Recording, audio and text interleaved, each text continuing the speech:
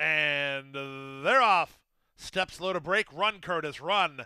Kanthari and Kanthari, the two favorites, hook up, and they quickly go a length and a half in front of Crispy Cat, who's now third. Avant Glory is at the inside, and splitting horses is Oxymore.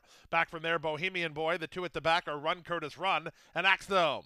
To the far turn they go. Kanthari has inside position and the lead. Kanthari latched on to him second. They're 2.5 better than Crispy Cat. He's now third. Another two more to Oxymore in fourth, followed fifth by Bohemian Boy, then Avant Glory and Axthelm. Still out the back. Run, Curtis, run.